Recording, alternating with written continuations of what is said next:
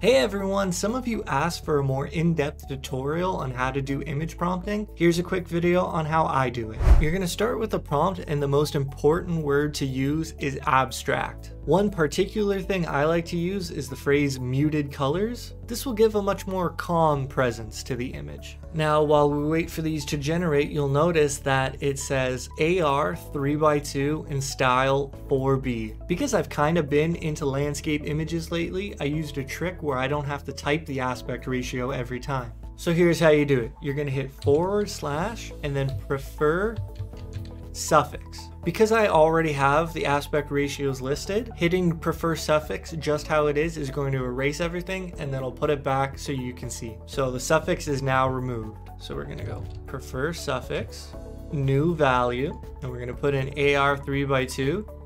But I also want style 4B. 4A is just a different style of version 4. It's a little less crisp, a little less sharp, so I stick with 4B. And I think the default version 4 is 4B now, but I like to make sure. So now, anytime I write a prompt, it's gonna fill out the back of it with AR 3x2 style 4B. But here's an important note. Make sure you go to your settings and make sure they're all correct. You're gonna see since I cleared the suffix, it brought me back to version 3. I don't want that. So we're gonna go version 4, and then it shows you what you currently have selected. So 3x2, 4B, version 4. Looks good to me. Okay, let's go to our designs. Abstract poster.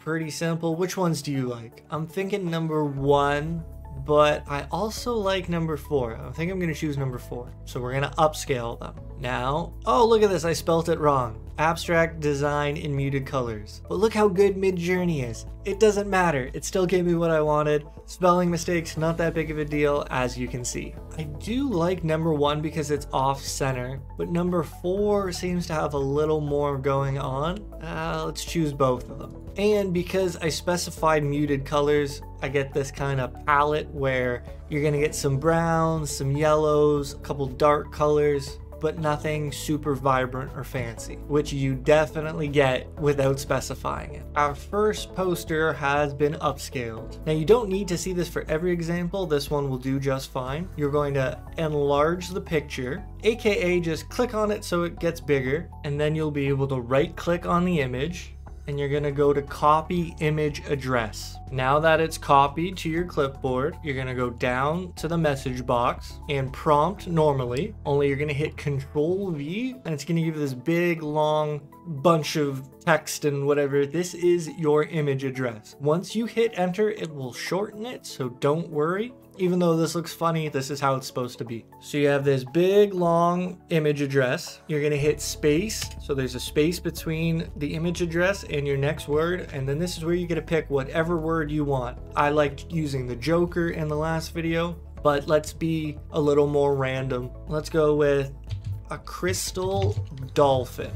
So you see here how the link was shortened, and then it's got your prompt right after. That's it. That's how you do it. That's how you image prompt. Let's just wait for the results. And while we wait for the results, let's image prompt with these other ones that we made. Copy image address, Control V.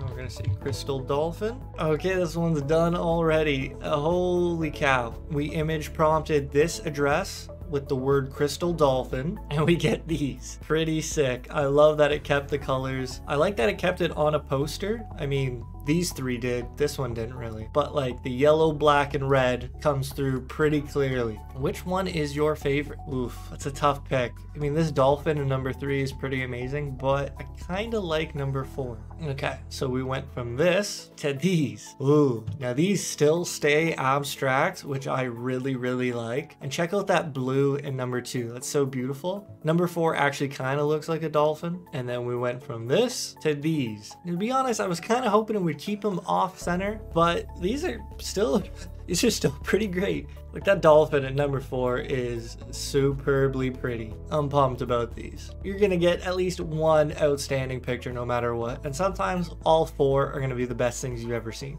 Okay, there are like 2 more things I want to point out before I show you the magical prompt. The first is that you don't have to upscale one of these photos. You can right click and hit copy image address on the thumbnail as a whole, and it'll still work. It's a little different, I guess, but it still works.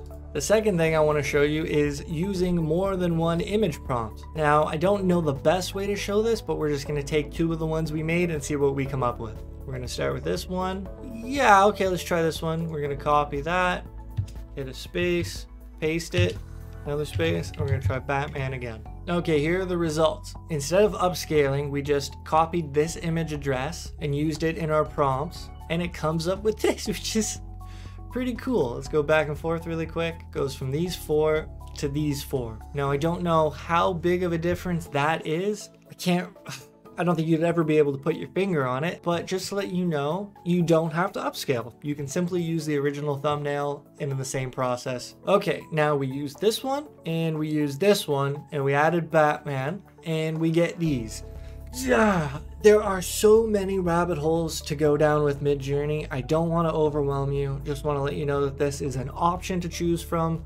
I don't know how you're ever going to choose which way to do it. So there's a quick rundown of how to image prompt from start to finish, but now let me show you a magical prompt that will just get you the craziest abstract pictures you've ever seen. Now this came from a comment suggestion on my last YouTube video from Goofy Sloth. I can't thank you enough, man. This is just absolutely wild. He said, bro, use this prompt to make the abstract. It's surreal fantasy abstract in infographic style without text, maximum texture, -- no text, which is called negative prompting, and that just basically tells the AI not to include any text. And here's what it came up with. Like, mind blown. I don't know how he found this out, but I'm so grateful he shared it. And if you have any cool tips or tricks like that, please share them with me as well. So I was pretty excited and I wanted to see what else I could add to this prompt to get more designs like this. One of my favorite words to use in AI is neon. It just works so well, and like, I'm getting goosebumps looking at them again. Yesterday they blew my mind, and today I still can't get enough of them. Breathe. Okay. Gotta kind of contain my excitement here. But how crazy are these pictures, man? First of all, which one is your favorite? I really don't think you could choose. How could you? Okay, first of all, my mind goes to number 4. Just incredible. But then I'm thinking, well, okay, number 1, I like the layout, the composition. But then how can you not like number 2? This orange, like shining light on the rest of the photo is crazy. And then the turquoise and yellow dichotomy of number 3 with just a little pink at the bottom, a little dash of color. These are freaking incredible, man. I also tried muted colors because I do like the look of a muted picture for sure. Now, it still added text in the infographic, but like I would say number 2 is what we were looking for, or at least what the prompt was designed to say. So I'm pumped about these. These are sick. And then I started upscaling them, and they're all pretty nasty, right? Look at this, man. Okay, we're gonna start from this one. I don't know how many I'm gonna show because there's quite a bit to go through, but let's just treat this as a little slideshow of joy. If you want to stick around and check out some cool pictures, bear with me here. So we go from this to these. This is Batman, of course. Now, I'm okay with it not getting a perfect 4 out of 4 because the ones it does get is easily an A+. Number 3 is so sweet. The imposing figure in the background with like this diffused light show going on behind him, like that purple, that pink, and that yellow with some little turquoise blue on the side. Crazy. And then look at his suit in number 4. Sure, the bat symbol is not necessarily a bat symbol, but it's a pretty coherent pattern going from like collar to collar. And the sound waves, and then the foreground here, whatever that stuff is, and then, just ridiculous. Here's the Flash, just like the most epic composition ever. I don't know how you could get these pictures without using image prompting. If you said surreal picture of the Flash, I think it would draw the Flash in a very surreal way rather than inputting the Flash into a surreal environment. You know what I mean? These are just wild. I don't know how I want to upscale them all. They're all great. Here's Wonder Woman looking sharp. Like, look at the symmetry in number 4. Not just between the colors, but the height of these wave lines. What do you want to call them? Sound waves, maybe? And okay, maybe number 3 is my favorite. I don't know. Is it number 1? Which one would you pick? And I gotta say, this might be my favorite word to go after an image prompt. It's just sports car. Super simple, sports car. But look what it does to these photos, man. I don't even want to talk about them because of how good they are. I love the complete set that this picture is on. First of all, that car is sick. But like, oh, and then it's like a circle, and then it's like this. The four corners are not really in frame. But I also love how isolated number 2 is. It's kind of just in the depth of space, it looks like. And number 3, the reflections from this light off the they're incredible. And you know what? I tried minivan as well, because why not? And these are pretty crazy. I think I really do like the isolated images where it just kind of places it on a platter, so to speak. Here's the Joker again, because why not? Love how the waves kind of turn into like a city. This was just incredible. Oh yeah, I tried the Justice League. Look how it separates each person. Now, I know it's not the actual Justice League, but I bet you within like 5 months it will be. So for now, just enjoy this abstract demonstration of them. Love the colors in number 1. Love the composition in all of them. How does it know to put them facing the opposite way? Like, oh, it's so good. All right, we're not done. Here's Gundam Mecha, and ooh, these are awfully pretty.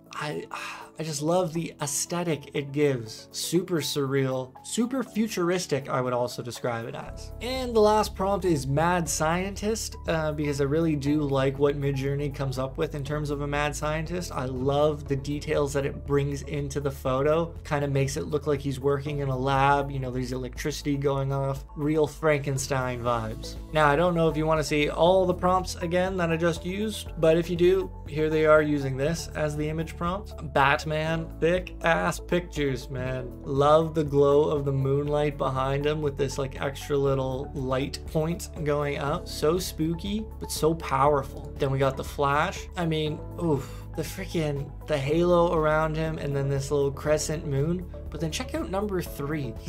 The framing of that is just wild, and how his foot is kind of coming out of the blue light and then it's going up his calf. It's crazy. Oh, and I never noticed, but number 1, it kind of looks like he has a mustache. Shout out to that guy. Wonder Woman, the different colors, the blue to the purple to the orange to the yellow. Justice League. Okay, this one I wanted to point out because I think it's hilarious that his pointy ears are kind of like the dividers between each person.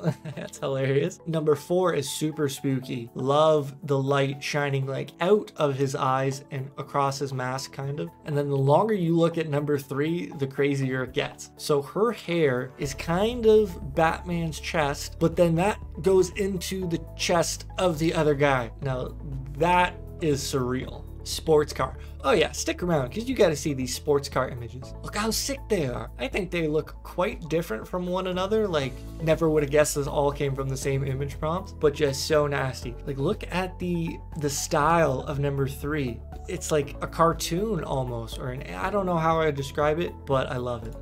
Gundam Mecha. Look at the colors and look at the positioning of the frame where you have these giant mechs and then these small looking cities in the background that they tower over, and the use of the planet in the background just behind the mech. Well, that's insane. Mad Scientist, bro. Look how provocative these images are. Okay, so now here's the muted color example. I'm not gonna lie, these aren't as exciting as the previous ones, but I think they're still worth taking a look at. The framing and the composition of the image, it's pretty top notch, especially if you want colors like this. Here's the Flash. Like, look how much it brings into the photo. All the little details. Just makes me want to shake my head. Like, look how good they... Oh, this is around the time I started adding in TMNT, the Teenage Mutant Ninja Turtles. I like that it doesn't really bring in anything recognizable except for little turtle-looking men with maybe some bandanas around their eyes. Sports car, bro. Look at these, man. Mwah. Hot air balloons in the back. Like, oh, so surreal. Mad Scientist, yo. First of all, love number 4 because he's kind of like a skeleton. Maybe experiment gone wrong. Love number 1 because that is surreal, just a floating head. Number 3, he actually looks like he's screaming. Crazy. Ooh, and then I tried this prompt, the Aurora. Peep this, yo. the depth of field in these photos, wild. Okay, fine. This is gonna be the last one. We're gonna go through them pretty quick, but you gotta see them. Here's Batman. Freaking love the colors in this. The black goes so well with the yellow and the blue. Here's the Flash. I'd say the same thing, that the red goes really well with the yellow and the blue. Wonder Woman, super provocative. The Justice League, love the circle. The composition is just so aesthetically pleasing, especially with like Superman's clear logo right here. Sports car, dude. You can't get better pictures in this. This is definitely probably my favorite prompt. Look at number 2, man. Mad Scientist is sweet as well. Okay, wait, there's one more I wanted to show you. I gotta find it though. Okay, wait, this is pretty sick. This is the Aurora. I could go on for days. Dude, look at the portal. It's like grassy in here, but then through the portal, you see the planet, and then like, ooh, is that a figure in this? Okay, I found it. I'm not gonna go through all of them. I just wanna show you the sports car version of this image prompt. What even are, like, what is number 4? It's so cool. Oh my God, number 3 is amazing too. But like, ooh, amazing. Okay, I gotta wrap up this video here. Just wanted to thank Goofy Sloth again for this suggestion. Please, if you have anything similar, let me know in the comments below. And I know these videos are a little more relaxed, so if you want an in-depth course that'll take you through how to use Midjourney from start to finish, my friend Graham still has 80% off of his course available. Check it out if you're interested. I think it can help a lot. He touches on some great points, and I'm super proud to be a part of it. The link is in the description below. I hope you're all doing well. Take care, and I'll see you next time.